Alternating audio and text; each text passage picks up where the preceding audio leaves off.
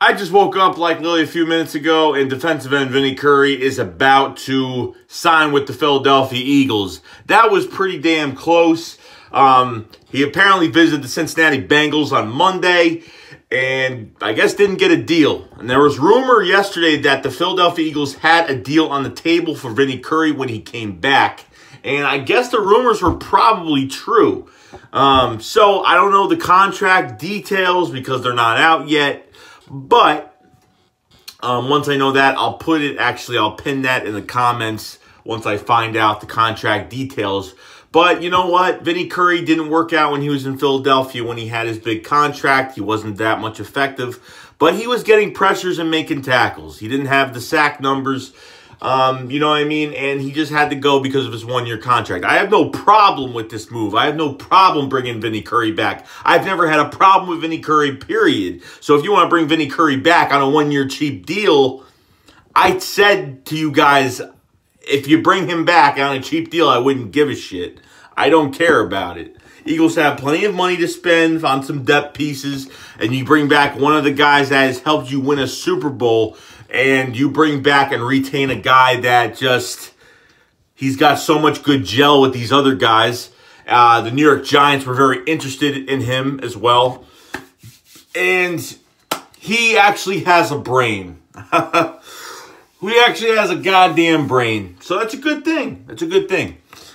So what do you get out of Vinny Curry? You get a third down defensive end that, he can rush.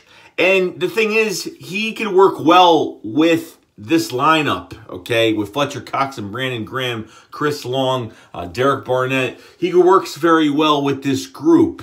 You know what I mean? Not much for, I don't know, made a good amount of tackles in Tampa, but his sack numbers were low. And that's just what it is. Like, Brandon Graham doesn't have the highest sack numbers in the world either, but his quarterback hits and, getting in there. Vinny Curry did a very good job for us in 2014. He was only in 25% of the time, and he got 13.5 sacks that year. But, down the road, even with the Super Bowl run 2017, Vinny Curry was pretty effective when he was in the game during the season.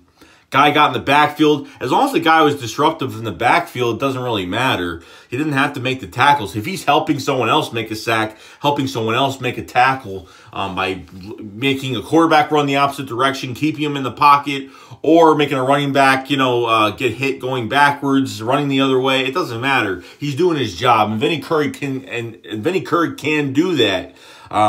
Vinny Curry has a fucking brain. He's got a goddamn brain. So I was just talking about this with Desert yesterday. I was like, Desert was like, you know what? I wouldn't mind him coming back on a one-year deal. And, it's not a bit, I'm not thrilled about it, but hey, I wouldn't mind it. And I said, you know what? I really wouldn't mind it either. I'm not, I don't dislike Vinny Curry at all.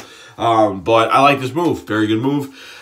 So that's another piece to the defensive line. The defensive line is starting to get a little bit better now. And so since we just signed a defensive end, I have no doubt in my friggin' mind that we have got to be drafting a DT this year. There's no way defensive tackle is not getting drafted in the first round. I'd be surprised.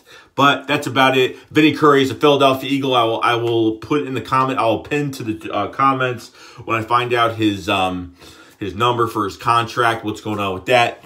And that's really it. I will see you guys later. Shake Squad up. Files fly.